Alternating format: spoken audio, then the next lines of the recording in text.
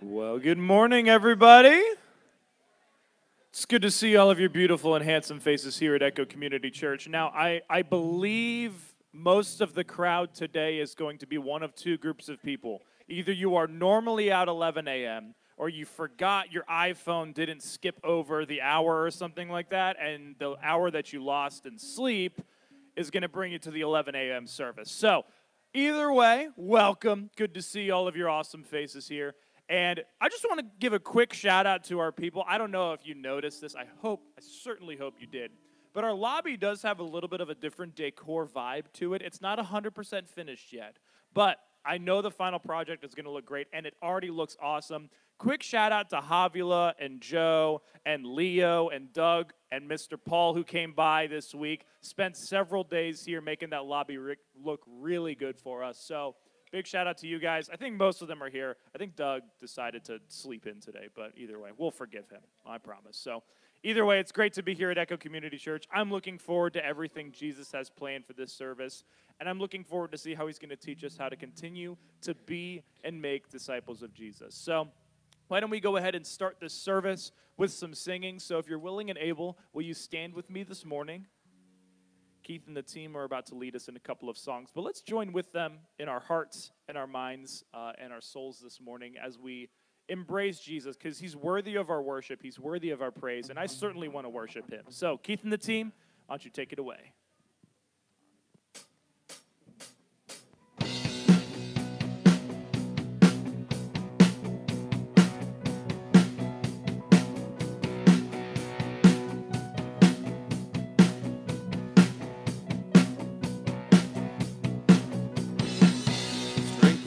As we wait upon the Lord, wait upon the Lord, we will wait upon the Lord.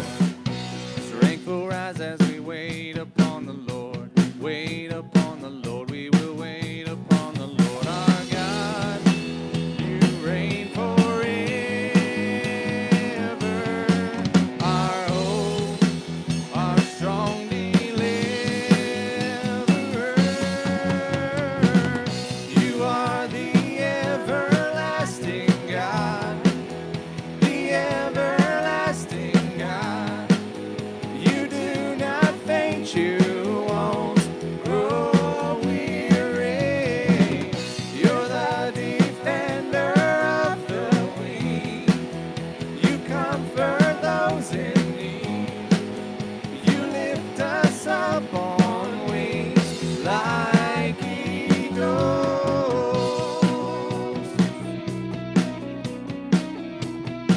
Strength will rise. Strength will rise as we wait upon the Lord. Wait upon the Lord. We will wait upon the Lord. Strength will rise as we wait upon the Lord. Wait upon the Lord. We will wait upon the Lord. Our God, you reign forever. Our hope, our strong deliverer. You are the everlasting God, the everlasting God. You do not faint, you won't grow weary. You're the defender of the weak. You comfort those in need. You lift us up on wings like eagles.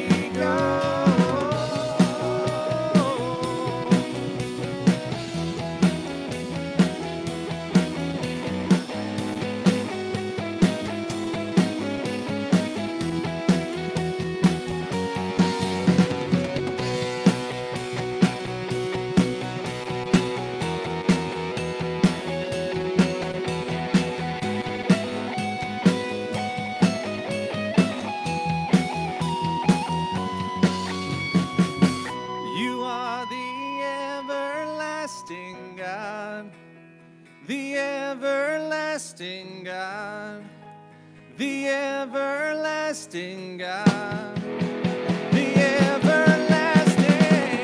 You are the everlasting God, the everlasting God. You do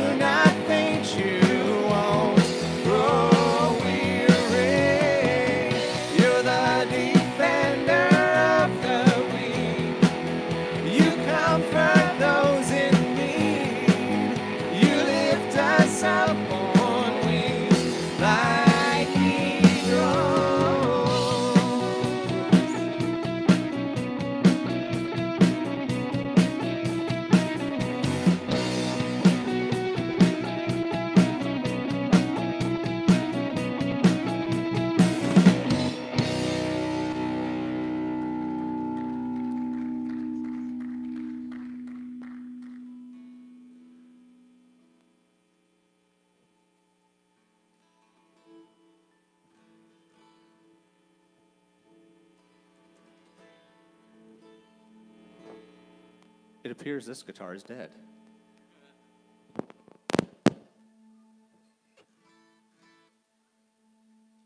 Am I on back there? Please hold.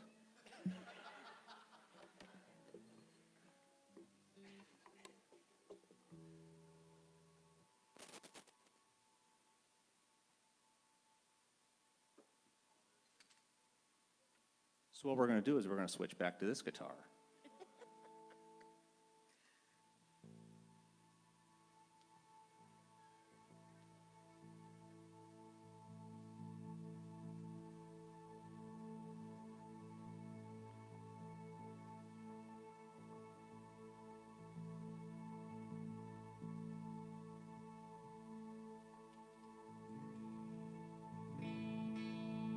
All right, here we go.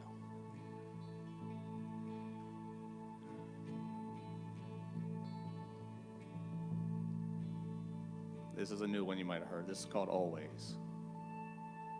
I believe you gave sight to the blind. I believe that the dead came to life. I believe there were wonders and signs, and you're still the same. I believe every word that you said.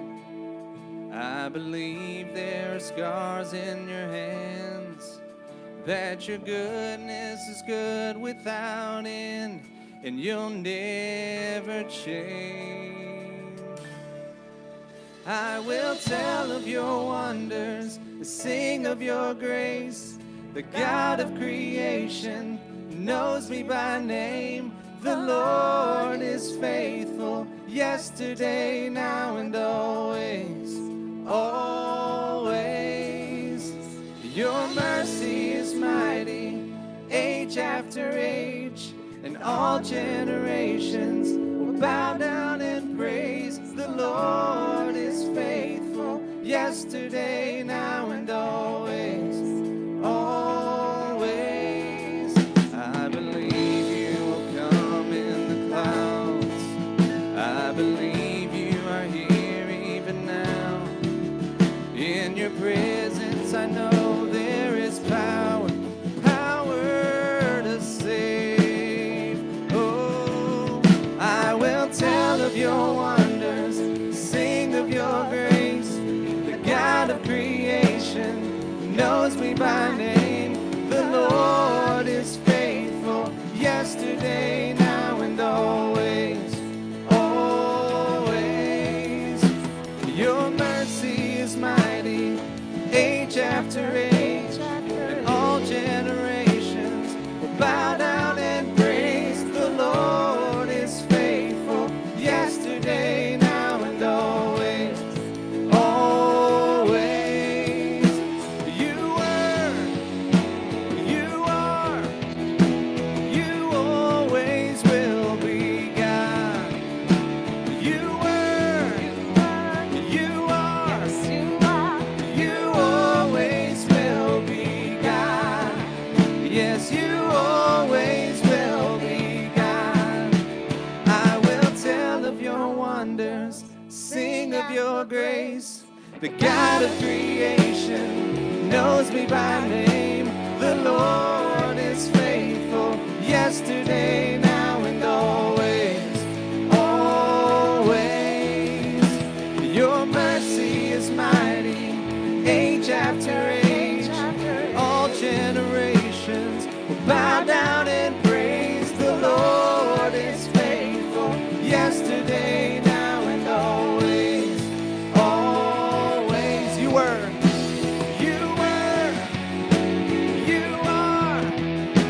you always will be God. You were, you are, you always will be God. Yes, you always will be God. Your mercy is mighty, age after age, and all generations will bow down and praise. The Lord is faithful, yesterday, now, and always. Thank you, Lord. You are faithful. Where else can we run but to you, O loving Father?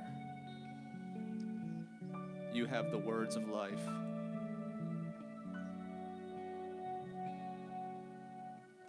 Our Father, Creator, you hold our hearts together.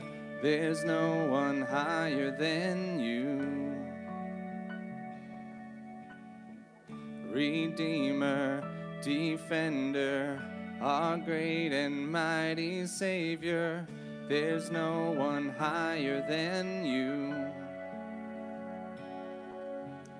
You are always with us, gracious to forgive us. By your power we've been set free. And Lord, we stand amazed in your presence, astounded by your mercy and love. Our hands are lifted high in surrender. Your grace for me is always enough. There is no one higher than our God. There is no one greater than you. Let my life forever praise the glory of your name. There is no one higher than you. Majestic in wonder. Majestic in wonder. You reign with love forever. There's no one higher than you. Your beauty, your splendor, your glory knows no measure. There's no one higher than you. You're always with us. You are always with us, gracious to forgive us. By your power we've been set free. And Lord, we stand amazed in your presence, astounded by your mercy and love.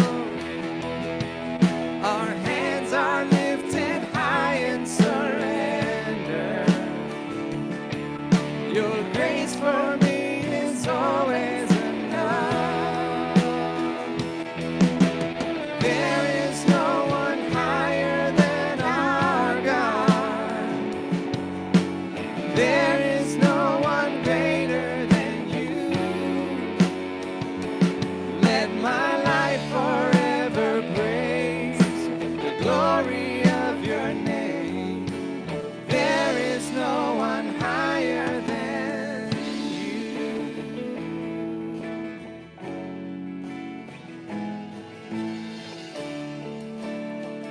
Let's all sing this together. There's no one higher. There is no one higher, no one greater, no one like our God. There is none more able, Christ our Savior, great and glorious. There is no one higher, no one greater, no one like our God. There is none more able, Christ our Savior, great and glorious. There is no one higher, no one greater, no one like our God. There is none more able, Christ our Savior. Sing it if you believe it. There is no one higher, no one greater, no one like our God. There is none more able, Christ our Savior, great and glorious. There is no one higher, no one greater, no one like our God. There is none more able, Christ our Savior, great and glorious. There is no one higher, no one greater, no one like our God. There is none more able, Christ our Savior. Lord, we stand, and Lord, we stand amazed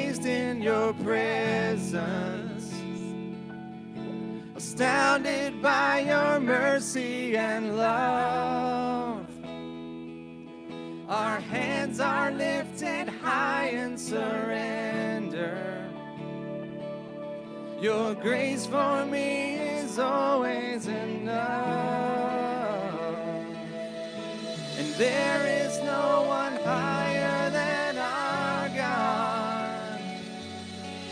There is no one greater than you. Let my life forever praise the glory of your name. There is no one higher than you.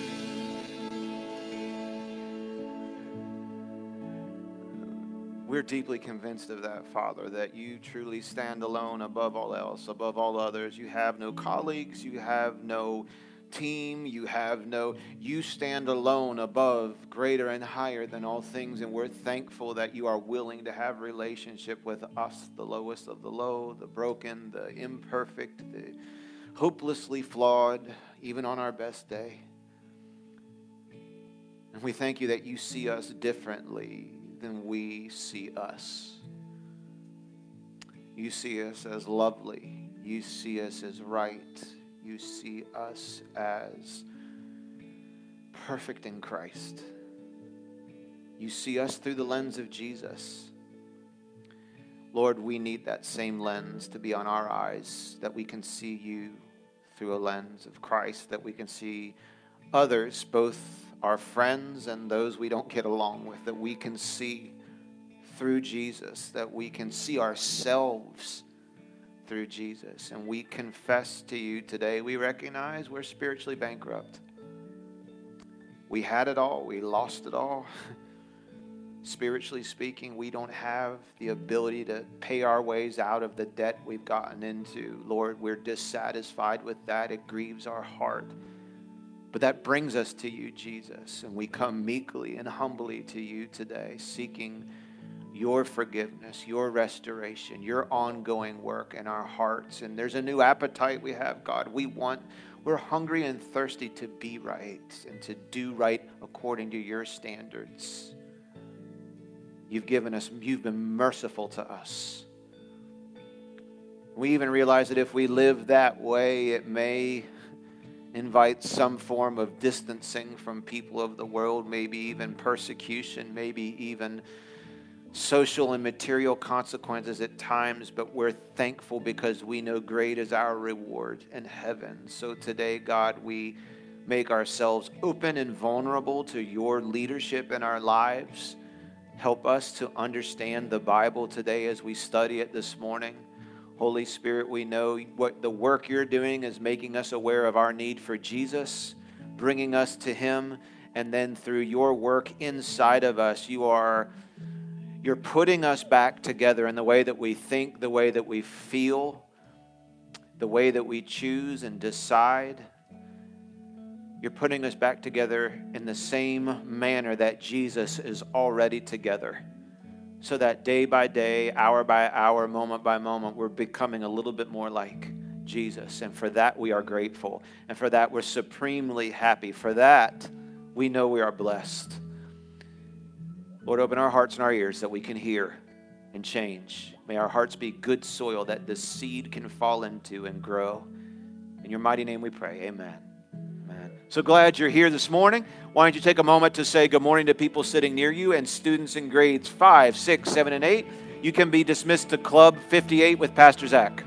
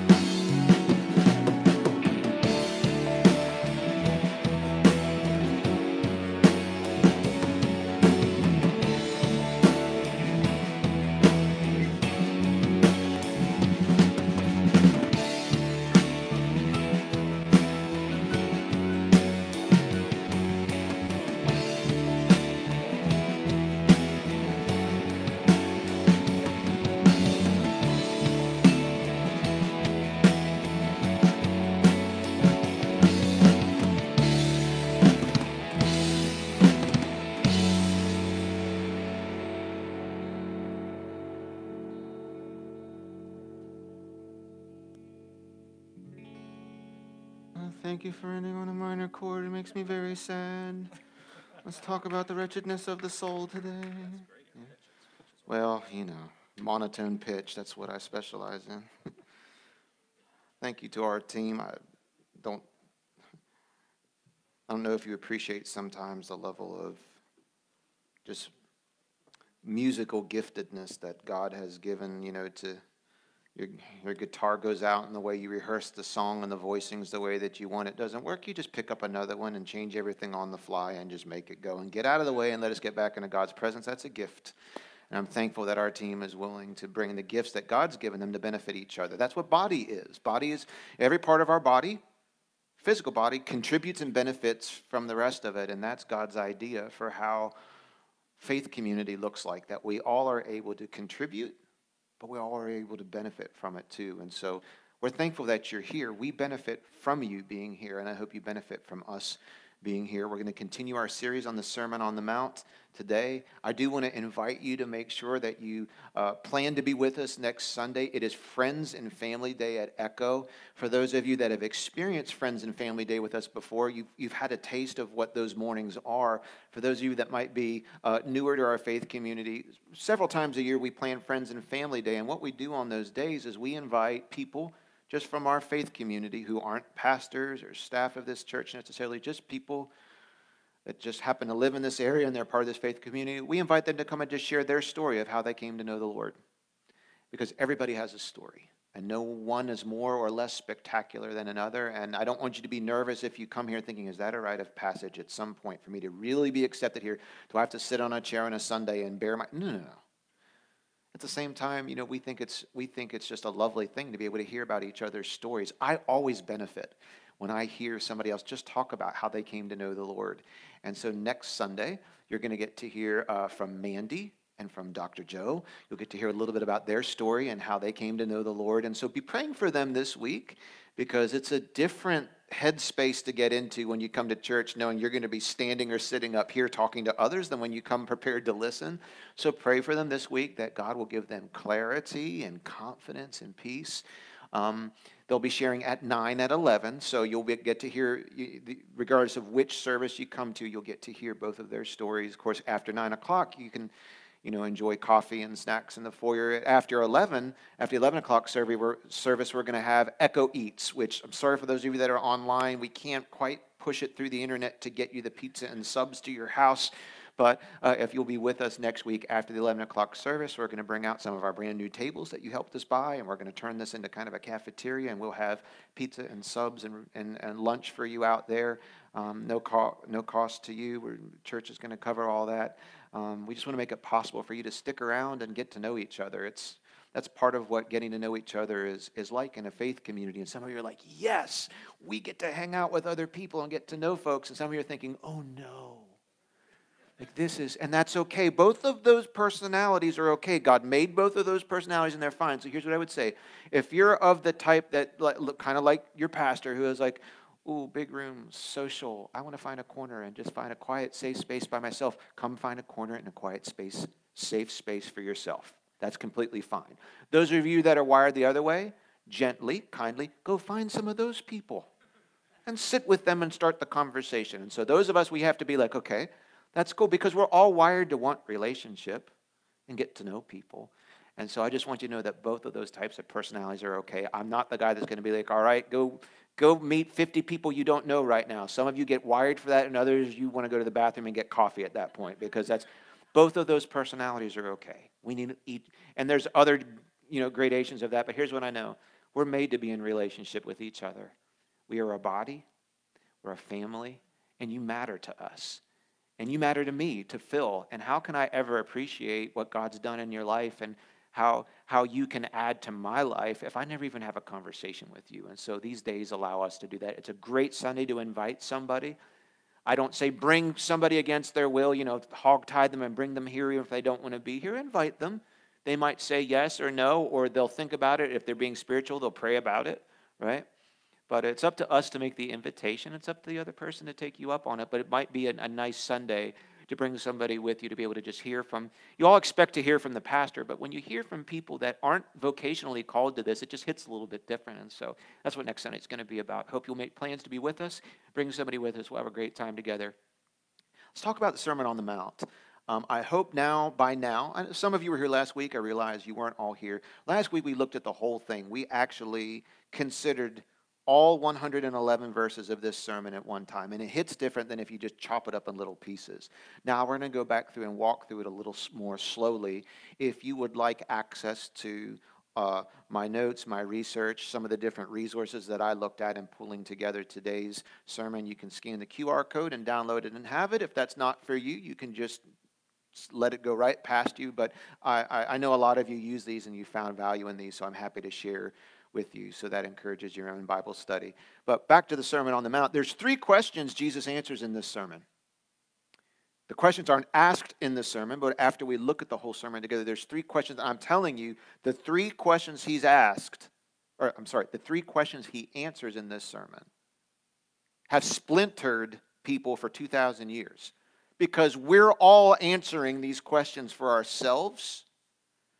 Churches corporately trying to answer these questions to their church family. Denominations and movements have tried to answer these questions. And unfortunately, I think we've unnecessarily muddled some very critical basic information. And the 3 questions that Jesus answers, and there's more than these 3, but I'm just going to land on these 3. First one, he answers in this sermon, in these 111 verses, he gives you a pretty clear, evergreen answer to the question, what is genuine Christianity? What is it really? And the answer in a nutshell that he supplies for us is that Christianity is at its root a completely new and a different way of living than what is already normal and going on in the world. It's completely new. It's completely different. And the second component he's talked about, true Christianity it's an inward change, something that happens inside of you, and something the Bible calls the Greek word the Bible is psyche. Have you heard that word before? Okay, thank you, James. I'm glad you have. I'm going to work hard. I worked hard on the first service. Well, come on now. You all had at least 1 more hour than they did. Let's go, okay? I need you to think. Greek word is psyche, the soul, the heart, the mind, your intellect, your will, your emotions. Jesus says Christianity starts with a change there. And it results in changed actions and behavior that radiate out of a change on the inside. You'll see that in all 111 verses of the Sermon on the Mount. Every topic he talks about, he's telling you what true Christianity is, what it really means to follow him, and how that's new and different from the world, specifically because Christianity starts from being right. And the evidence is we do right. And that's the reverse. Quite candidly, that's the reverse from what the Pharisees and the teachers of the law taught then, and it's the reverse of almost every other world religion today. Every other world religion but Christianity is going to give you advice for how to do right. And if you do right, you'll ultimately be right. Whether it's the pillars, whether it's the laws, whether it's good works, whether it's a pilgrimage. If you do all these things externally, it will trickle in and make you right. Only Christianity says this is news, not advice. And only if you will come to the Lord and say, I'm not right, can he make you right, and then you'll be right. And if you are right, out of the rightness that lives inside of you through Christ, you will do right. So what is real Christianity? Jesus says it's a completely new and different way of living that starts on the inside and radiates out. Second question he asks and answers in this sermon really is, what is a real Christian supposed to be like, and what are we supposed to do? I think that's a very practical question. And I realize by your blank stares, maybe that hasn't ever resonated with you, but trust me, every church that's out there today is going to give you an answer of this. If you come to this church and you follow Jesus in this church, here's what we do. Here's what you're supposed to be. Here's the things that we say you should be really busy in, and you should feel better about yourself if you're doing these things. And if you're not doing these things, you shouldn't be satisfied with that. Well, Jesus took a swing at that before we all did, and he set the record straight. Here's what a real Christian is supposed to be and do. And he simply says it this way: you're supposed to be right according to God's standards. And you're supposed to do right according to God's standards. That's how you notice true Christianity. There are people who are right and do right according to God's standards. And you can kind of sit up a little taller, but if you start thinking about it, you start to shrink a little bit, because you'll come to the same conclusion the disciples did a couple years after this sermon. They wrestled with this and wrestled with this and wrestled with this. They heard Jesus say two things in the sermon that he kept saying. Come into the kingdom. Come into the kingdom. I have a new kingdom. I'm bringing in a new kingdom. It's God's kingdom. It's different from the kingdom of the world. Here's what it's like. Here's how people treat each other. Here's what their government is like. Here's how they feel about themselves. Here's how they relate to the king. Here's how they relate to their neighbors. Here's how they relate to money. Come on into this kingdom. Come inside the boundaries. And people are saying, this sounds really, really good. And he says, and then they say, well, how do we get in? He says, here's the way you get in. You don't need a passport. You don't need a negative COVID test. You don't need to be a certain age or a certain height. You don't have to take an exam. We just check. You don't have to have one of those little special smart keys that you get at the Marriott and you wave it by your door. The third time it goes green and you get in, right? You don't have to have one of those. Here's your access. You have to be completely, perfectly righteous. And that's now you're using Christianese term. Okay, let me give you a common definition for righteousness. To be right and do right according to God's standards. That's what righteousness is. You are perfectly right on the inside and you are perfectly right on the outside. That's how you get in. So enter through the narrow gate. Come on in. Well, how do we get in? What does he say in chapter 5? He says, I tell you the truth. Unless your righteousness surpasses beyond that of the most righteous people you know, you can't enter through the narrow gate. But if your righteousness is perfect, you can come on in. And the disciples wrestle with this and wrestle with this and wrestle with this. And later on in Jesus' ministry, they finally say, Jesus, who then can be saved? Who can pass that test? You're inviting us in, and then you're reminding us that we don't meet the qualifications. That's mean, Jesus. You're saying there's cake over here for everyone to have. And the perfect people can have the cake. Come look at it. Smell it. Salivate. Oh, but unless you're perfect, all you can do is look and see. You can never taste of it. Jesus, that's mean. Who can do this? And Jesus says, you know what? With man, this is impossible. But with God, all things are possible. And so what does it mean to really be a Christian? Jesus says you'll be right and you'll do right. And the third question that he answers is, well then, who really is a true Christian in God's eyes? And how can I know for sure if I am one? Now, even if you've not thought about the first two, I think a lot of us have wrestled with that last one. You might be here today or listening this morning thinking, I know I'm not a Christian, but I'm curious to hear what this dude has to say. I'm glad you're listening in, and I'm glad you're here. You might be in the category saying, I know I'm a Christian, and I really hope I'm right. Or you might say, I'm not sure. I think I'm a Christian, but I'm not 100% sure. The Bible teaches very clearly that you can know beyond the shadow of a doubt that you're a Christian, that you don't have to go through your life perpetually worrying about if you died today, whether you're going to enter into heaven or be separated from Jesus. But think about the way Jesus ends this sermon. Dr. Joe and I were talking a little bit after last service. Dr. Joe is one of our elders here and has walked in a leadership and a support and a Paul capacity in my life for years.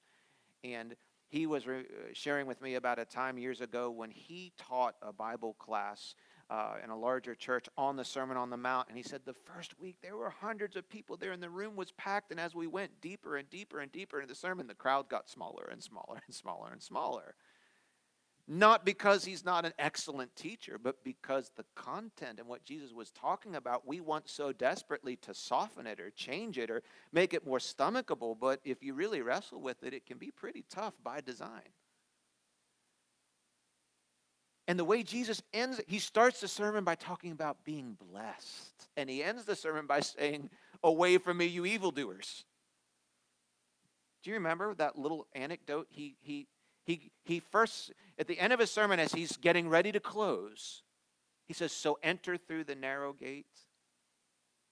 For wide is the gate and broad is the way that leads to destruction, and many enter that way, but enter through the narrow gate. For small is the great gate and narrow is the road which leads to life, and few there are that ever find it." And then he says this, "Not everyone," I'm going to paraphrase, "who shows up to the pearly gates with their little resume and their Marriott card expecting to gain access is going to get access.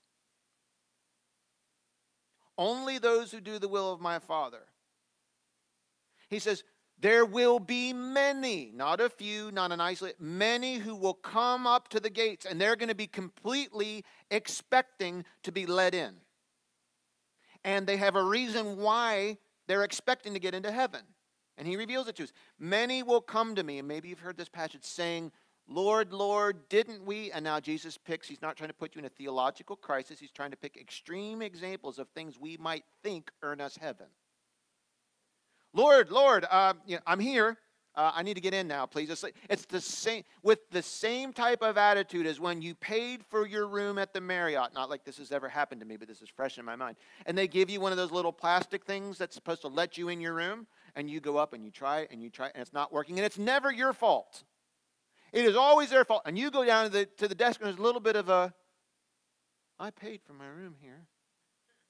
You're supposed to make this work." And you're the one done an injustice to. You are now inconvenienced. Because why? On the basis of your payment that has cleared, you are entitled to access to that room. Which is why if they said to you, "I'm so sorry, I guess, you know what? I guess you're just going to have to go find another hotel," you wouldn't handle that very well. Why? Because you paid the bill. Or at least you gave them your credit card and they put an $8 million hold on it in case you raid the mini fridge, right? Because there's $8 million of Snickers bars in there.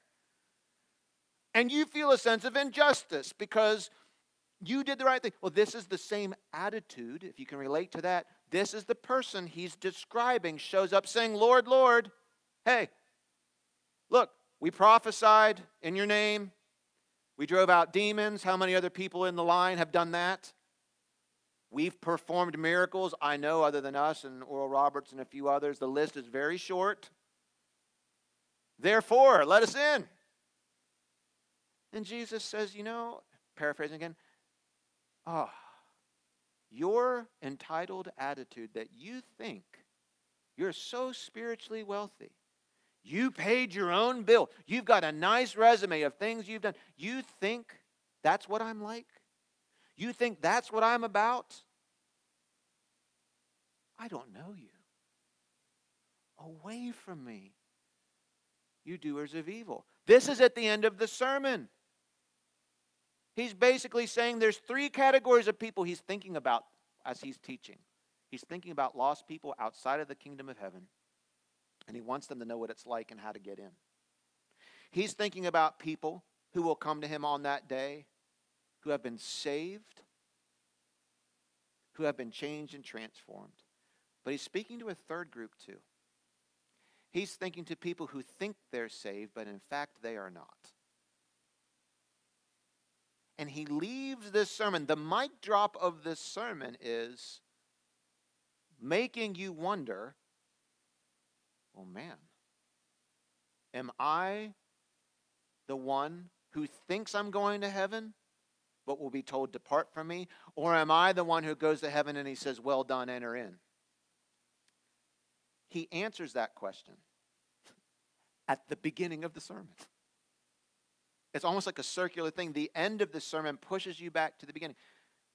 How do I know if I'm a true Christian? Because Jesus seems to indicate that there's such a thing as a is inauthentic Christian, a person who thinks they're saved when in fact they're not. How do I make sure that I have that resolved in my heart? And the simple answer Jesus gives is that real Christians are known by the attitudes of their hearts that trickles out in the way that they live. He supplies for us a complete answer to that question in the beginning of the sermon in the form of something called the Beatitudes. And you can't strip away any one of the Beatitudes. They're a process. They progress. These Beatitudes that Jesus provides for us, in fact, let me give you some, I think I gave you the 3 questions already. I'll skip that part. What do I mean by a Beatitude? A Beatitude is simply this. It's a statement. A Beatitude is a statement that gives us a definition. Beatitudes are statements that define who, what kind of people are blessed people by God's standards. Now, blessed is a word we use a lot. If you watch any of the award shows on television, you watch the interviews with a player after a victory in a sports game, a lot of times you'll hear people, how do you feel now that you won this award or you won this game? Oh, I'm just blessed. Well, in a way, yes, you are.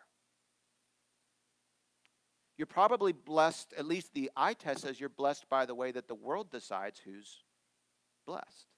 Beatitudes are statements. There's about 30 of them in the Bible. There's other Beatitudes than are one in Jesus' sermon. They're statements that inform us who God considers to be blessed. Now, I've used that word blessed a lot.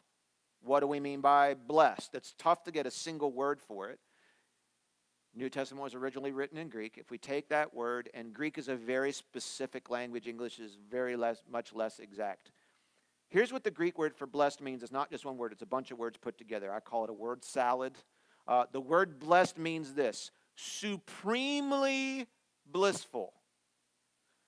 I don't know. We live in Baltimore County, and I interact with a lot of people, and I see a lot of people's faces. I don't know what percentage of people in Baltimore County have ever experienced even like medium bliss, extra small bliss. I don't know. I'm German, and I realize I have a non-blissful resting face. I understand that. I'm working on this. Okay? Just to start, the word blessed doesn't just mean blissful. That's not strong enough. It means supremely blissful. Supreme is what, you've got grande. What's the one? Is there one less than grande? Tall, yeah. Okay. Tall, grande, venti, trenta. Just some of you know that. You got to know trenta. Then you've got supreme. Yeah. You're thinking, if Starbucks offered a supreme, I am in. It would cost you $41.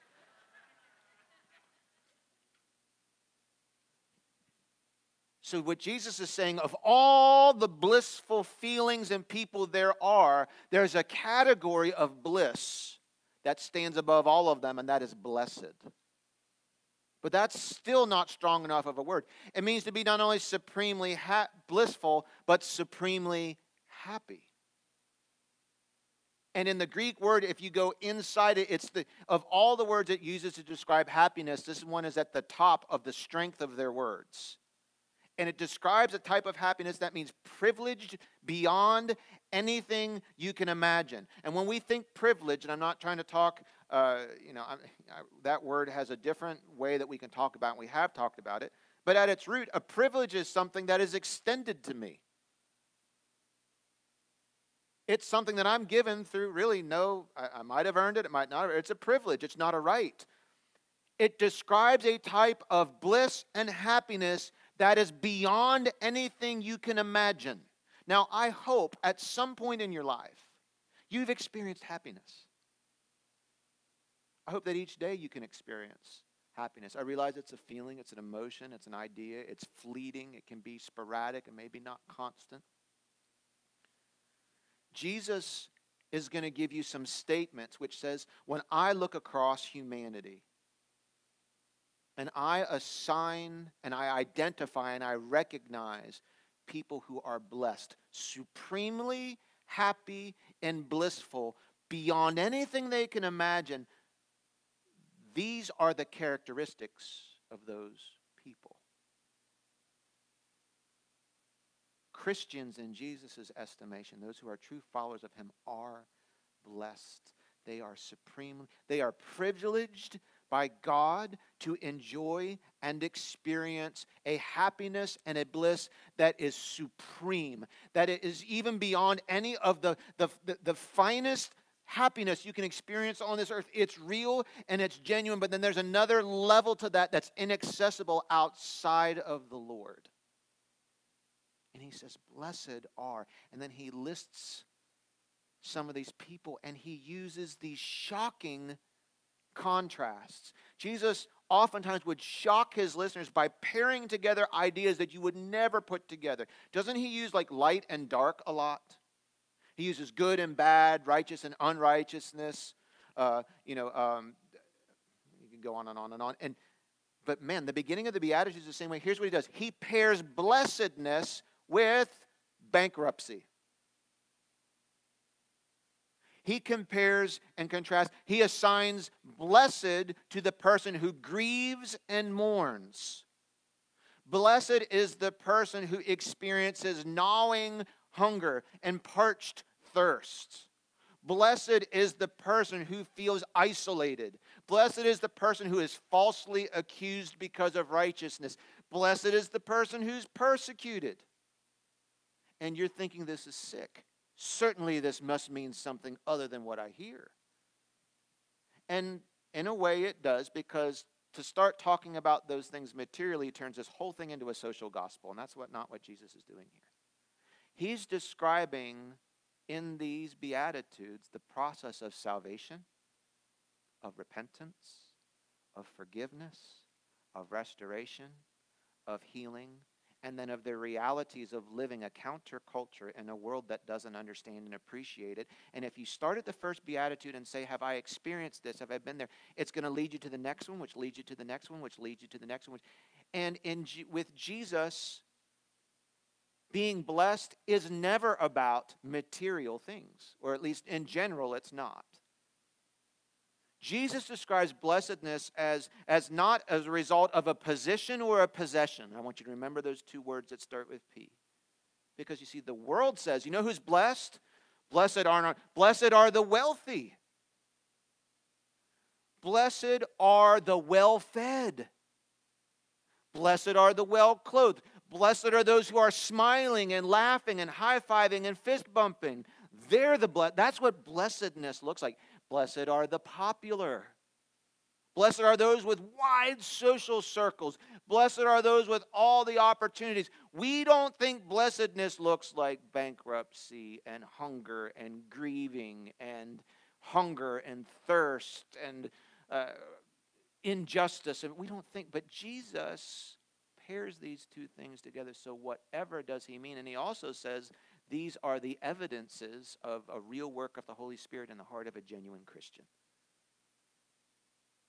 So what do we do with all of that mess? I hope I've raised enough tension that you're willing to listen to the next few minutes of how we unpack some of this stuff together. I'm going to be sharing out of the New International Version today and throughout the series on the Beatitudes, simply because that's how I've committed these to memory, so I just want to stay within that today, so a shift a little bit. So I have NIV on my printouts, and I have the NLT in front of me here, but let me just read these next few verses to you and see if together we can have a little bit of a clearer understanding about what is a true Christian, what are we supposed to do and to be, and how do I know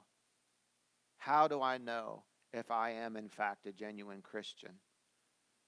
That Jesus describes. And I think you'll be relieved to know that Jesus describes the true Christian life not by what you possess, not by what position you hold, but it's all about your character. It's about who you are, who you're related to, how you relate to them, and in a lot of cases, about some truths that you understand that maybe not everybody does. There's some realities that have gripped your heart that change the way that you think. And it manifests itself in the character of your life.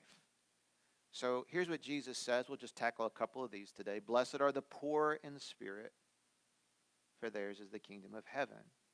Blessed are those who mourn, for they will be comforted. Blessed are the meek, and I'm going to plant this in your mind. Blessed are the meek, and he doesn't say the weak. Blessed are the meek. There's a difference between meek and weak. Okay? For they will inherit the earth. And the last one we'll look at today is blessed are those who hunger and thirst for righteousness, for they will be filled. And for each of these Beatitudes, we're going to try and answer two little questions. One of them is, what does it mean to be that Beatitude? What does it mean to be poor in spirit? What's it mean to mourn and grieve? What does it mean to be meek? And what does it mean to hunger and thirst for righteousness? The second question we'll try and answer is then why are you blessed if you if you are that, if you experience that? So let's look at the first one. Blessed are the poor in spirit, for theirs is the kingdom of heaven. What does it mean to be poor in spirit? I just want to say this. Here's what it doesn't mean. It doesn't mean to be poor in your bank account. That's not what he's talking about. He's talking about a different kind of poverty, and actually even the word poor in spirit is not quite as strong as the Greek language there. The Greek language there, it says, blessed are those who are spiritually bankrupt. That's what it talks about. Let me give you some word salad of a definition, and then we'll look at the ingredients. To be poor in spirit means this. Doesn't mean that you've given away all of your wealth to the church. It doesn't mean that you've decided to take a vow of poverty to live below your means, and anything that you earn in life you give away to others. Because again, that would turn this into a social gospel, and that's not what this is. To be poor in spirit means you have an ever-increasing awareness of your true condition. And that is that we are spiritually bankrupt in and of ourselves. It's having a mindset, having an understanding, agreeing with the reality that at the end of the day, I am not only spiritually poor, I'm spiritually bankrupt. Let's just talk about bankruptcy for a second, because nothing makes you happier that you got up today than coming to church to talk about bankruptcy. So let's talk about it for just a moment.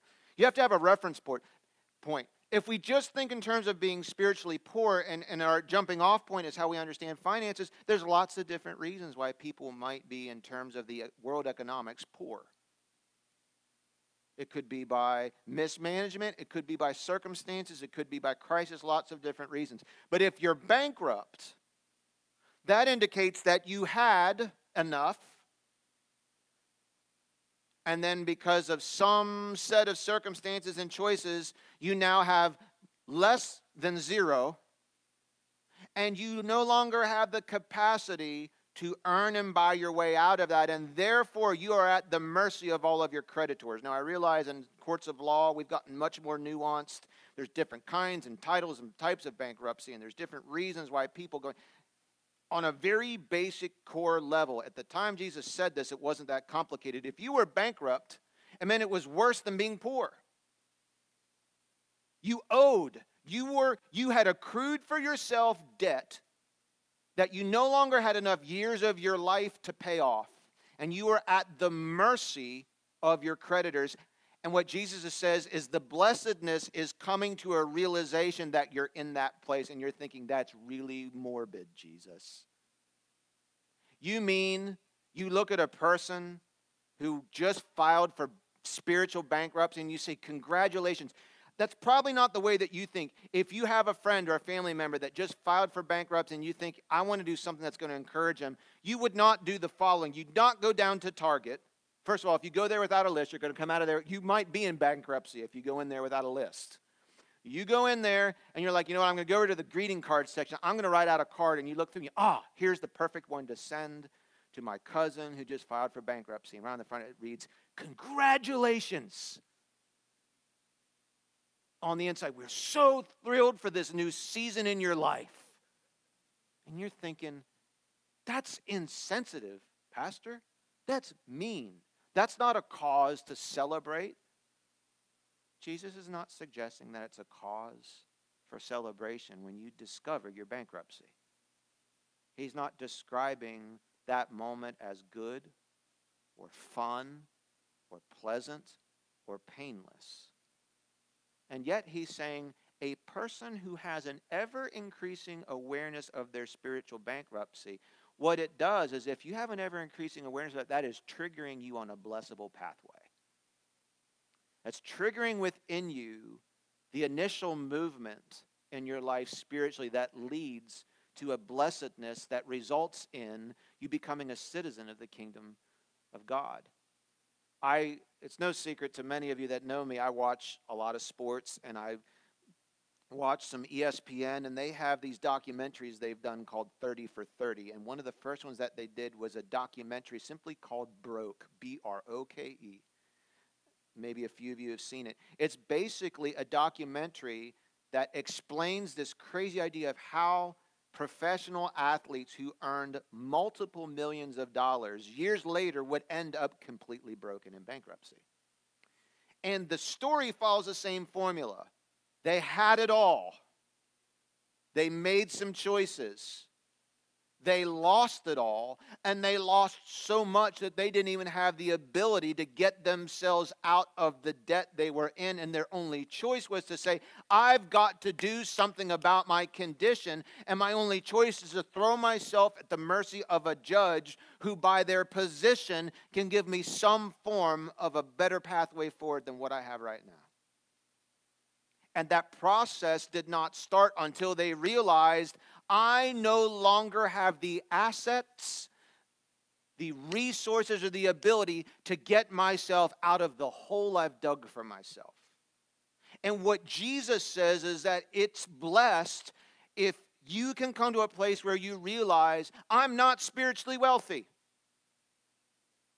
I don't have a big bank account that I've accrued myself spiritually. I'm a spiritual debtor. I owe God because I've broken His law. And I might have tried, once it starts settling into my heart, how have I responded to that? Well, I've tried to live a good life, and I've tried to do good things, and I've tried to be nice, and I believe in karma or Barma or Barney or whatever you believe in. Jesus says there's a blessedness that begins for a person who has an ever-increasing awareness that the true accountant who sees everything, when he accounts for my life, when the all-seeing eye of the Lord looks at our heart, not the one on your dollar bill, conspiracy theories, everything else, the real all-seeing eye, when He looks at our heart and He looks at our life, says, not only do you have a zero balance, you have a negative balance. And you don't have enough lives to give to pay that off. When you agree with what God sees, there's a moment of confession here. I confess I am a sinner. I can do nothing but sin, and that no good thing lives in me. Even my righteousness is like filthy rags.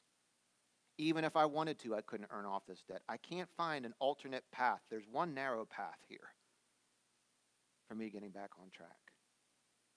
You have to have a reference point to understand if you're bankrupt. These athletes in Broke, they'll go back and say this one had a $12 million a year salary, $30 million salary, $180 million net worth. And someone like me looks at that thinking, it takes real effort to go bankrupt if you have $180 million. Because look at their reference point. They had it all, but they lost it all. Friends, that's our story. We as humans had it all, didn't we? Not me. I wasn't. If you're talking about the garden, I wasn't there. Had I been there, I wouldn't have eaten the apple. You'd have slipped on a banana peel at some point. And you've eaten an apple since then. We all have. But look at what we had. Do you understand what world God gave us? It was perfect. He created for us the most soul-satisfying environment to live in you could ever imagine. No work. Baltimore. No work. You know what your job was run around with no clothes on and name animals. At least half of that sounds good. I won't deal with what half you think sounds good, right? You didn't even have to water the garden. It just watered itself. Animals, look at creation, how we related to creation. There was no pollution, drink from the streams. Animals got along. You didn't have to run away from a snake or a rhinoceros or any of the other sorceresses that were dangerous. Look at how people related to each other. There was no jealousy. There wasn't any, oh, I really need to guard my mind against sexual temptation and purity. There were no filthy imaginations. There were no rivalries. There were no wars. There were no bad neighbors. Yet, look at how we related to God. You have to close your eyes and tune in. He'd just come down and take a walk with you. How do I know what God's voice sounds like? Well, you didn't have to wonder. You could just, you knew. He just came down and talked to you. You lived in perfect, loving relationship with him. They could love him with all their heart, all their soul, all their strength. They could love their neighbors as themselves. Not a care in the world, not a worry in the world, nothing. There was no worry. There was no stress. There was no, oh, I just need to battle the bad things I want to do. There's the, like the Tom and Jerry commercial. There's the good angel and the bad angel on my shoulder all the time, and I just drained from the fight. If only you could just kick the bad one off the shoulder, life would be so much better. In fact, the fourth beatitude, that's what it means. I hunger and thirst to have the other thing kicked off my shoulder so I can just be right and do right without any more inner turmoil. Jesus said that person's blessed because they're hungry and thirsty to be right in my eyes. And there's coming a day where they will be, because I'm going to kick that other thing off their shoulder forever. That's what we lost, y'all. That's what we lost. Compared to that, don't you think Jesus' assessment of our bankruptcy is accurate? We don't live in a world like that anymore. We're at odds with God's creation.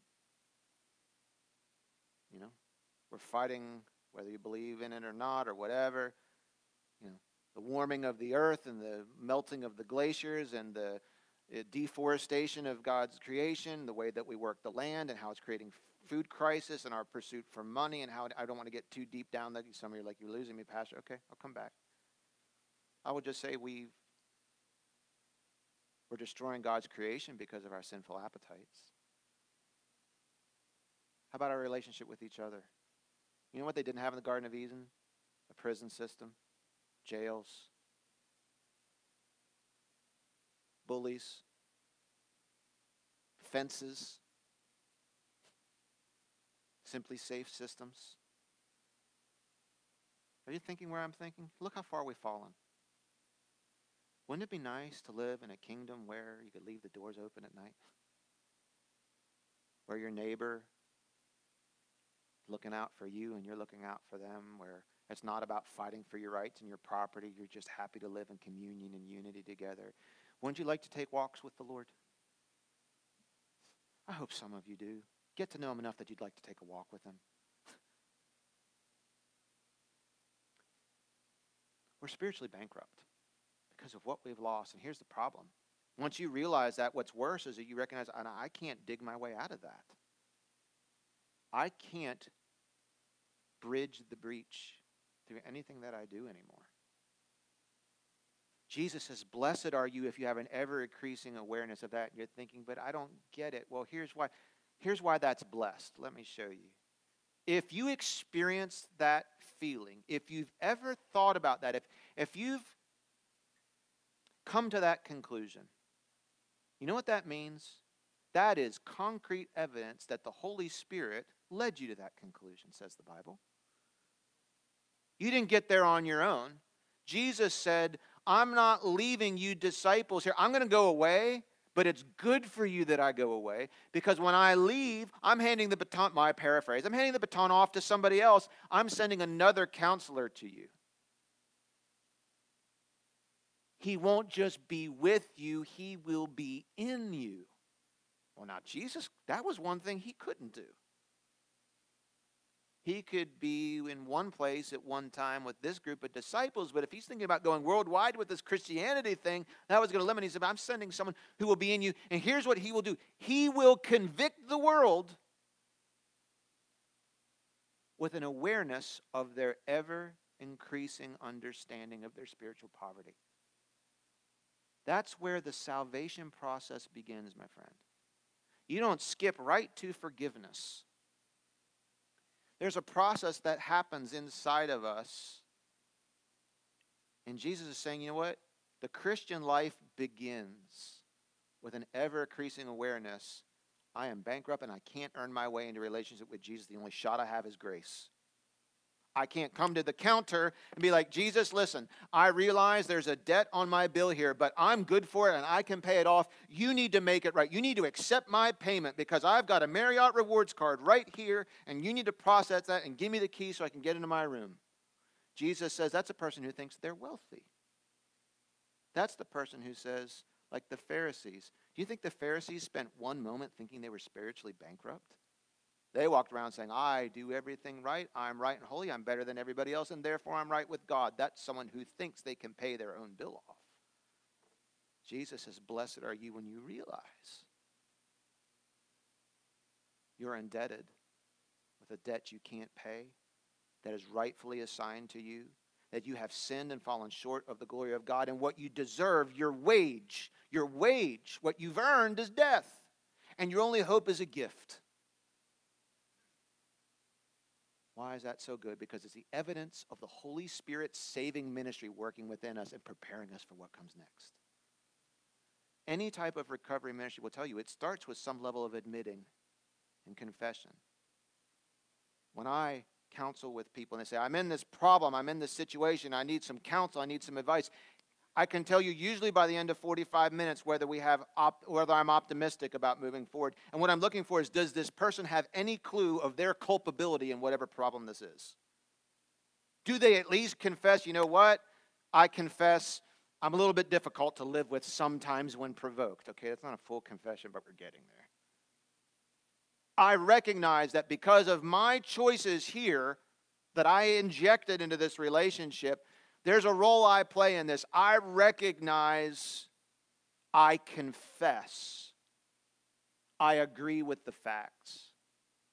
I can't help, we can't help, and the Lord must wait on those of us who can't even do that. We want to skip right past to confessing there's anything broken to just being absolved. Well, that's insincere.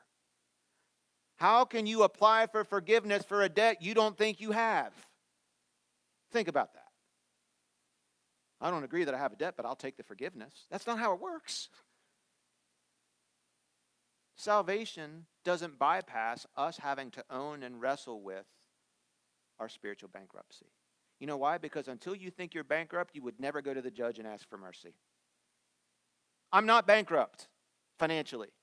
I'm not going to court on Monday to ask the judge to have mercy on my indebtedness. I don't need a judge to get me out of bankruptcy when I'm not bankrupt. You will not cling to a Savior until you recognize if I jump in the pool, I can't swim.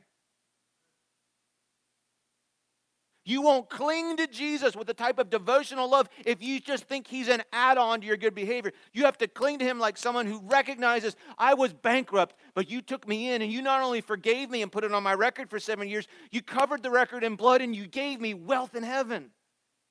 That's where it starts, and that's why he says, blessed are you if you're on a trajectory that begins by saying, I recognize my spiritual bankruptcy. Because the only way you're aware of that is the Holy Spirit making you aware, and then you have to decide what you're doing with it. Second, it's through that discovery that the Holy Spirit leads us to Jesus. He leads you to the judge. You say, oh, I'm so bankrupt, I'm not right with God. I need to lower myself before him. And that leads you to the next beatitude we'll get to. Third, it's because of the promise that I'm sorry, I should have typed out kingdom of heaven. I just copied and pasted my notes. That means kingdom of heaven, K-O-H. It's because there's a promise. The person who recognizes they have an ever-increasing awareness of their own spiritual bankruptcy, it says they will receive the kingdom of heaven. Theirs is the kingdom of heaven. It belongs to you now and forever. In other words, my favorite summary of all of this. If you know you're poor in spirit, you're really not poor at all. It's a knowing, not a receiving. Okay? It's a knowing, not an achieving. It's a knowing, not a possession. Can't tell if you got it or not, but we got to move to the next one. What does it mean to mourn? I think you know this. One of my favorite quotes that I came across on this was, mourning begins when the tears end.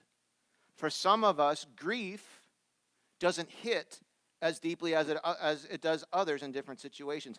You can grieve on this earth over the death of a loved one. You can grieve on this earth over the failure of a relationship. You can grieve on this earth over the loss of an opportunity. That is not what Jesus is describing here. He is not saying that it is blessed and you should consider yourself extra happy and you should dismiss the grieving process that he gives you, that he built into us as human beings to be resilient when we grieve and when we deal with loss. That's not what he's talking about. Those feelings you're walking through there are appropriate and healthy, and you need to just not get stuck on one of those stages. You need to keep moving through those. He's talking about a different kind of grief. It's a grief that comes on the heels of the first beatitude. If you recognize, I'm on my own, I am spiritually bankrupt, it leads naturally to a grief over your bankruptcy.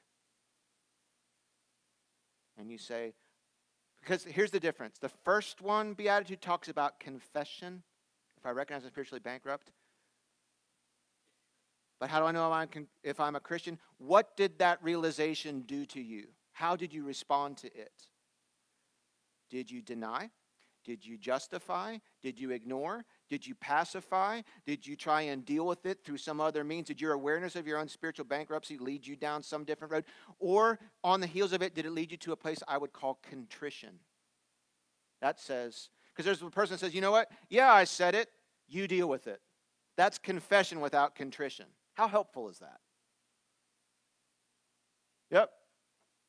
I said it. That's just the way I am. Confession without contrition. Here's what this one says. I am bankrupt. I am guilty. And I'm grieved over that. When I think about that, I don't feel indifferent. I don't feel neutral. I don't feel defensive. I feel grieved to my core because it's settling in. I am guilty. And I am, in and of myself, unable to repair the broken relationship between me and God, me and myself, me and my friends, me and my family, me and my enemies, me and God's creation. I am starting to come to terms with how much damage my sin has caused all of those relationships, and it's a weight almost too heavy to bear. I grieve. I mourn perpetually over it. And even after I'm saved, I recognize there's still sin in my body, and just that awareness makes me grieve and mourn and long for the day when that's not in me any longer. It's a grief that flows from a discovery that we're unable on our own to be and do what God wants us to be and do. I would imagine, whether you've ever recognized it on this, that this is familiar to a lot of you. You've had moments or seasons of your life where you let your mind and your heart go into this space. If you've been there, can I testify to you from someone who, for about 18 months, that was my diet of my life. I don't want to open that up too wide for everybody, but there was a season of my life, thank God, now over 20 years ago, where I was brought unapologetically and unavoidably to have to confront the fact that I was, in fact, spiritually bankrupt. Saved, believe on my way to heaven. But a lot of that basis was on my own performance, and I thought my good performance would somehow wash away all my bad choices. And the Lord humbled me and brought me to the brink of just absolute relational, vocational, mental, emotional, spiritual bankruptcy, and I had to have all those things stripped away from me to really see my deficit. And once I got to the place where I could come to at least terms of admitting to it fully, the grief was almost unbearable. Because I looked inside of me and I said, man, there's no good thing in me at all. This type of grief doesn't mean looking at yourself and saying, I have no value, I am not important, I'm not worth living. That's a lie from the pits of hell. That's not what this means. It means a deep dissatisfaction with the sin in me. And a deep dissatisfaction with being disconnected from God as a result of my sin. And it says, I know there's a better me that I should be, that I can't be, and there's better things that I should do that I can't do, and I grieve over that. And then Jesus says, but that person should be supremely happy. Not in those feelings, but why? How can a person like that be blessed? Let's look at what does it mean to be blessed if you mourn? It's evidence. When you feel those feelings, you have those experiences, it's evidence confirming there's a spiritual work of God going on in your heart. You would not feel dissatisfied with your sin if the Holy Spirit didn't enlighten you to that. It's part of the way that God saves us, because first, He shows us our true condition. That creates in you a hopelessness and despair that only God can satisfy. And then you will turn to a Savior. You will cling to Him in a way that people don't cling to Him if they don't think they need Him. That God is a luxury, not a necessity. That He's insurance, not a necessity, that He is an add-on. I have everything already, but I want to add Jesus onto that, so I've got the full benefits package of everything this life has to offer. That's not a saving relationship. A saving relationship says, Jesus, I confess that I'm spiritually bankrupt, and you need to know I don't like that. I grieve over that. I look at the natural consequences of my choices in my life, and when I think about that, I grieve. But Jesus, that doesn't drive me from you, it draws me to you, because you offer me hope. You offer me wholeness. You offer me healing. You pronounce blessing on me, because those things in me are things that are not the basis for my salvation, but they drive me down. They guide me down this pathway of knowing you better. And unless and until we come to those realizations, we won't fully experience the blessed life, because it forms our character at a base level that allows you to relate to God and relate to yourself and relate to others and relate to creation the way kingdom citizens do.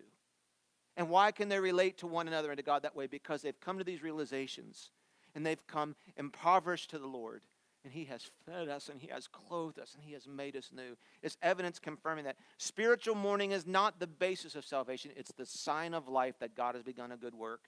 I used this illustration earlier. A way to understand this is, when some of you have had this experience, I have had this experience twice of being in the room when my wife delivered our two children. I had the much easier job of the two of us, trust me, I realize that. Both of our boys, came in the world different ways. I'll spare you the details, but, one took a long time. The other one came in really quickly. But with both of the boys, when they were delivered, I remember the doctors and the nurses looking for a specific sign to let us know that everything was okay. They wanted each boy, that when they came in the world, to do something to give us a signal that everything was good. You know what it was? They wanted the babies to do what? They wanted them to cry. Now, how sick is that? Think about that for a second. The babies are like, oh, I'm cold. It's different. There's a lot more room to wiggle around. I don't know where I'm at. But hey, they're crying out, whatever. They're crying because they're in some form of duress or scared or fear. Your doctors are going to send me emails later and tell me I got it all wrong. Just work with me for a second, right? And the rest of us in the room, we're celebrating while they're crying. Do you understand this a little better? The crying, we're not happy that they were in duress or afraid. The crying was a signal that new life had begun. Our mourning, not over lost opportunities or lost love, our mourning over our sinful our spiritual bankruptcy, our grief with that, pushes us away from that bankruptcy and says, I want to come to the Lord for that slate to be wiped clean. It's not the crying that He says is blessed. The crying is an indication of new life beginning in our heart that moves us towards Christ. And there's a promise. Jesus promises those of us who grieve over our sinful condition, you're really blessed, because guess what? There's going to come a point where you won't grieve over your sinful condition anymore, because He will remove your sinful flesh from you forever. And in heaven, in God's kingdom, in the perfection of His kingdom, we're back to the original plan. You don't have this filthy imagination to have to deal with all the time. You don't have these wandering desires of your heart. You don't have the pride. You don't have the bad neighbors. You don't have the protection. You don't have any of those evil instincts that eat away at us. God will deliver us. What comfort that will be for all of us when we have that. Let me wrap it up with this one, because this is the hard one for me to understand. What does it mean to be meek? Not necessarily a word I aspire to have assigned to me, because it sounds too much like weak. I think about like a little tiny mouse walking around just being meek. And that's not what the word means at all. It's hard to describe that word in our English language. It's really, we think powerless doormats that walk around letting people run roughshod over us. That's not what meek means at all, because Jesus was meek and He was nobody's doormat. Meek means power under control. A person who is meek, I'll give you some more word salad here, is someone who has learned to accept, they've come to terms with, the natural consequences of their own doings with grace and humility. Now let me stop there for a second. This doesn't mean, Pastor, are you saying that people just come to a point where they say, you know what, I'm a sinner, I sin, NBD, no big deal. I sin, I get grace, I sin, I get grace. I don't need to be stressed about that anymore. No, that's not. Paul says, don't think that way. You don't ever. A Christian is someone who mourns over the fact that there's sin in their heart at all, and they don't come to a place where they say, I'm just cool with that, and so I'm just going to live a sinful life and be okay with it so that I can get grace. He's saying, he's actually talking about a mental place of healing from the realization that you're a sinner. Here's what it looks like. It looks like you have come to terms with the natural consequences of sinful choices you've made with your life, and that you no longer allow those unhealthy feelings toward yourself to dictate the rest of your life. You've accepted the fact that you are a sinner who's been saved by grace, that's who you were, that's not who you are, and you don't walk with arrogance because of that. You walk with a new humility that only comes from saying, I have been humbled by who I was, and I recognize the only reason I can walk with confidence is because of Jesus, not because of me. Therefore, I live a meek life.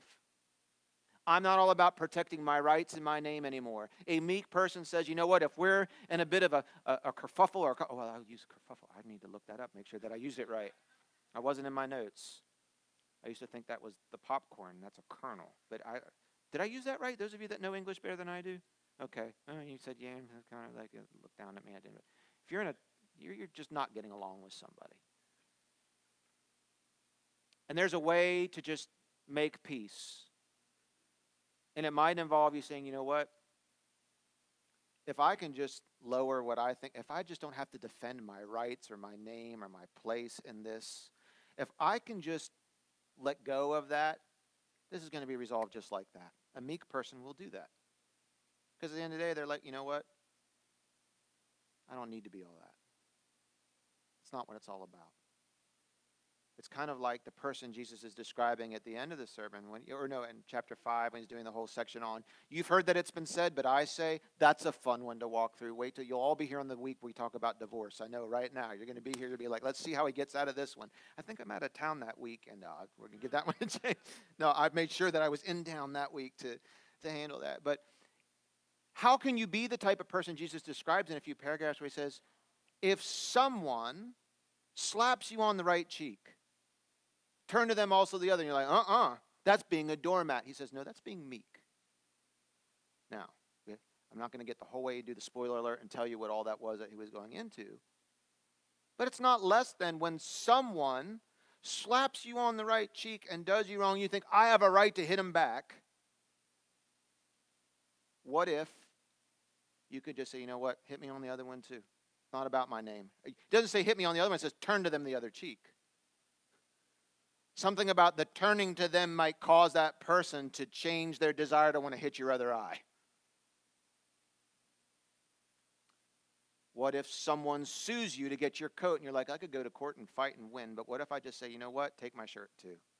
What might happen to the trajectory of that court case? If someone forces you to go with them 1 mile, you say, you know what, I'm going to go beyond that and go 2. I can't live like that. You can if you're meek. Meek doesn't mean weak. It means you have power. But it's under control because you live with an awareness of who you were, who you are, and who's responsible for who you are. And you walk in a confidence of that doesn't need to go around justifying yourself and proving yourself and fighting for your right. You're just like, that stuff has all been settled and therefore I can live meekly. But a meek person also says this, I will lower my rights or my name to make peace. But if you cross my Savior, I am immovable. Power under control. I don't have time. Oh, you know what? I got a minute. Worship team, come back. I can do this last one in a minute. I think it makes sense because watch the progression. This is beautiful. I think I've did a terrible injustice to this. I hope that the Holy Spirit can help you see this. Watch what Jesus is saying. Blessed is the one who recognizes that they're in spiritual poverty, for it will lead them on a path of inheriting the kingdom of God. Blessed is the person who, after they realize they're spiritually bankrupt, say, I'm grieved over my spiritual condition. I can't be left like this. Because that will lead them to the forgiving power of Jesus. And the person who's forgiven by Jesus is given a new humility that's evidenced in meekness. And why are you blessed if you're meek? It's the evidence of God working on you. Here's what it's doing. It's also building in you one of the requirements for citizens in the new kingdom. Because meekness is going to allow you to relate to others in such a way that you really can love one another as you love yourself. Because you're not all going around fighting for your rights. And if it's hard to do when you're the only one that's meek, but when every citizen in the whole kingdom is two things. We recognize that all of us are ultimately devoted to God. That will never be interrupted. And if we all recognize that at the end of the day, we just want to live in peace and harmony with one another, it won't be challenged. It prepares you with the type of character that will allow you to inherit the kingdom of God. You live and you walk with a meekness. Notice he didn't say, blessed are the meek, because you don't start there. Meekness is the evidence of the Holy Spirit working in you after we've grieved over our spiritual bankruptcy that we realized in the first beatitude. You see how it builds on it? You recognize I'm spiritually poor. What does that do? If I listen to it, it draws me to Jesus because I'm grieved over it. Then he starts working in my life. I confess my sins. I repent of those sins. I recognize I've done wrong, and he forgives us. And you know what happens after that is a new appetite starts growing inside of you for hunger and righteousness. Or appetite for hunger. What does that even mean? An appetite to hunger and thirst for righteousness. That's the last beatitude we were going to look at today. All that simply means is this, is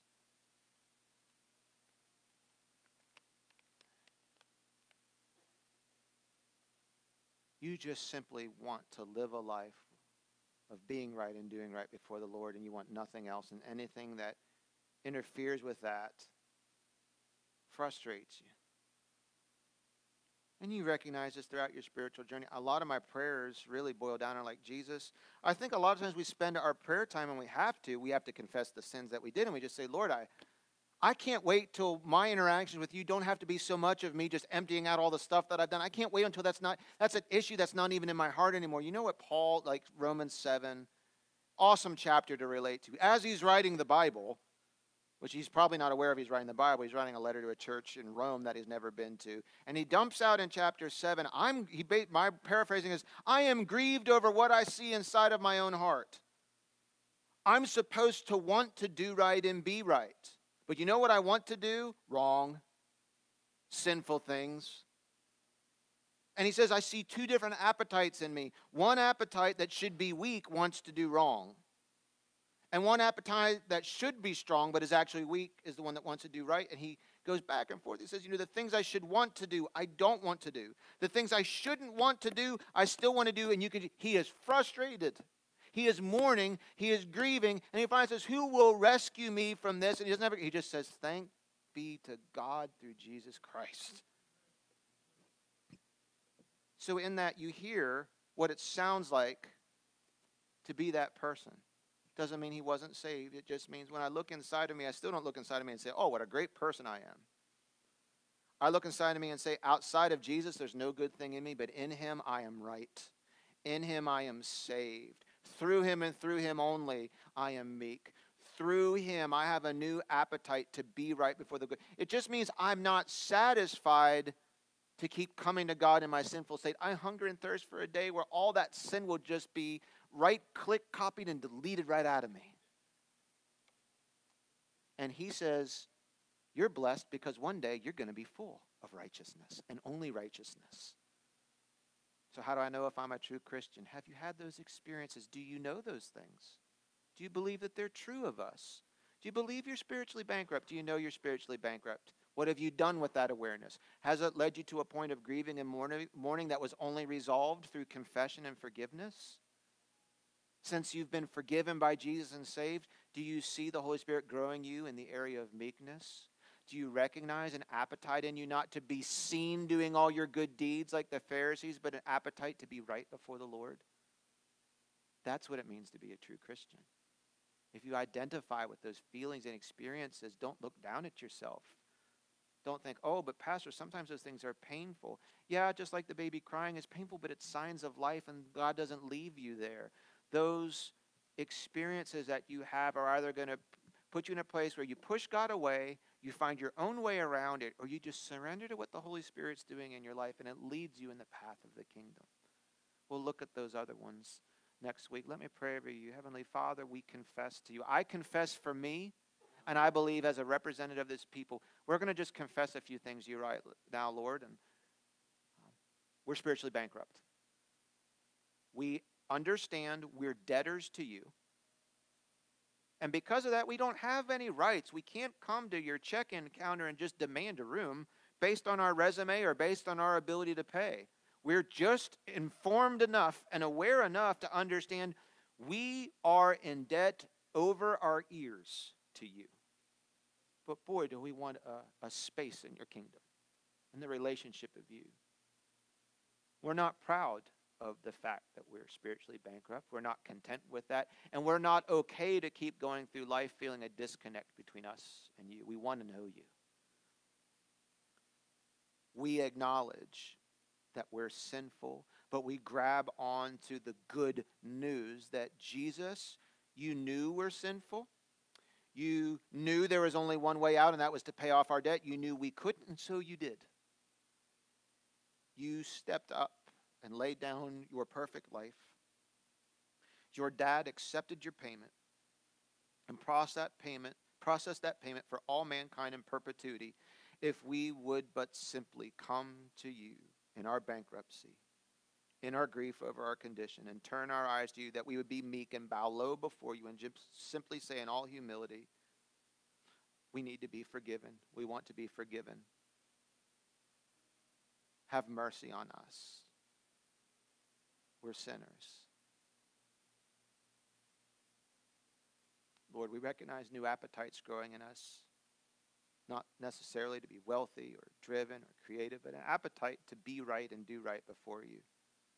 Not only that, but to want to do right. And to want that even our wants, our desires, our cravings, and our passions would be redeemed. So that rather than having to fight against our passions and desires that drag us away from you, our passions and desires would point us toward you. And even when we put those things under a microscope, we see how flawed we still can be. But Lord, there's a hunger and thirst inside of us to be right and do right according to your standards. Will you help us? For the one that's watching, listening, to maybe the one that's here this morning, would you like to come into Jesus' kingdom today? Enter through him. Well, Pastor, I'm not righteous. I can't achieve it. Righteousness is not a what, it's a who. Jeremiah 23 says he has become our righteousness. It's just a who. It's a Jesus. Jesus is your righteousness. He wants to impute, to impart, to give you his righteousness, but he needs to trade with you. You have to trade your dirtiness for his righteousness. You have to lay that before him. And he'll take that, and in exchange, he'll give you his righteousness. Pastor, that's not fair.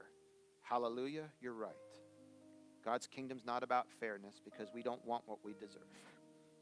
God's kingdom is about grace. And that's where we get according to his character and according to his desires, not our performance.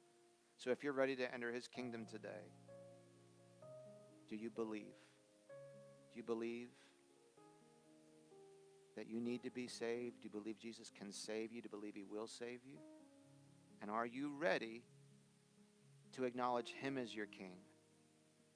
To repent, to turn away from you being your king, and allow him to lead a whole new and different way of living that will begin inside of you and radiate to the outside. If that's yes to those things, you are ready to be saved right now.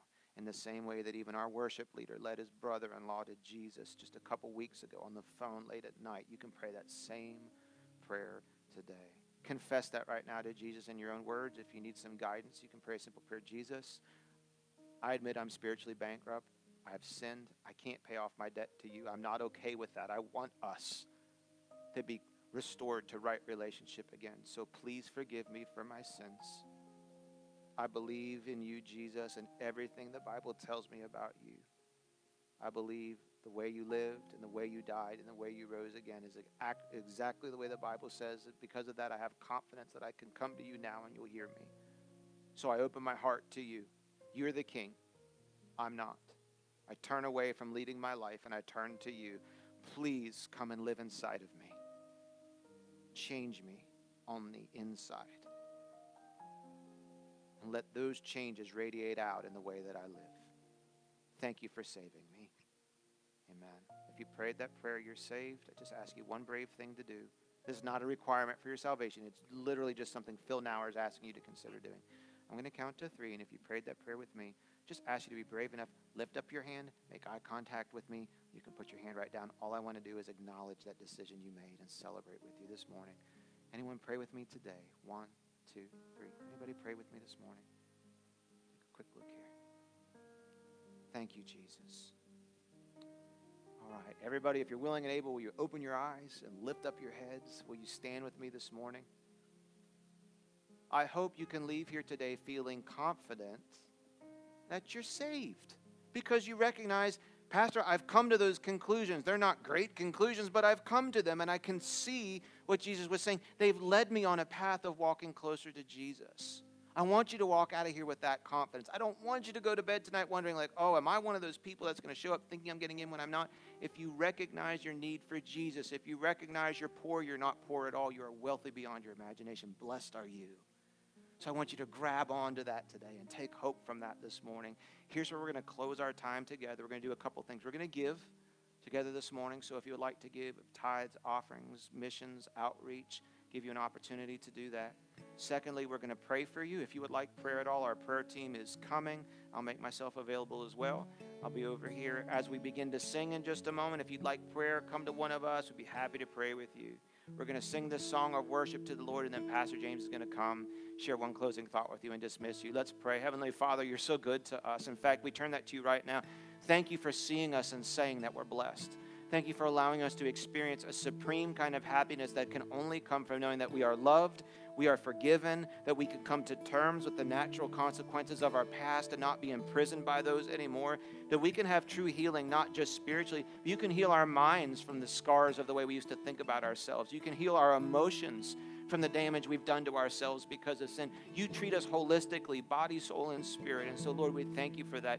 We look forward to the day in your kingdom when we won't have to fight sin any longer, where we won't have to wrestle against the principalities and powers of darkness. But until that day, help us to rise up and be your kids, that we will gain a reputation for having characteristics of our dad. We thank you for all these things in the matchless name of Christ. Amen. I will tell of your wonders and sing of your grace. The God of creation knows me by name. The Lord is faithful, yesterday, now, and always, always. Your mercy is mighty, age after age, in all generations. Bow down and praise the Lord. Faithful, yesterday, now, and always, always. I believe you will come in the clouds. I believe you are here even now. In your presence, I know there is power, power to save. Oh, I will tell of your wonders, sing of your grace. The God of creation knows me by name. The Lord is faithful, yesterday, now, and always, always. Your mercy is mighty, age after age, and all generations will bow down and praise. The Lord is faithful, yesterday, now, and always, always. You were, you are, you always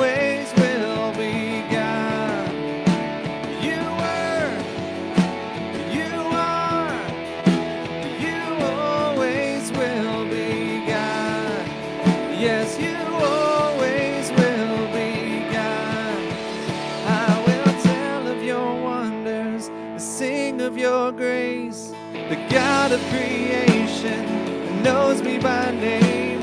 The Lord is faithful, yesterday, now, and always, always. Your mercy is mighty, age after age, and all generations will bow down and praise. The Lord is faithful, yesterday, now, and always, always. You were, you are, you always will be God. You were, you are, you always will be God. Yes, you always will be God. Your mercy is mighty, age after age, and all generations will bow down and praise. The Lord is faithful, yesterday, now, and always. Lord, we thank you for your faithfulness.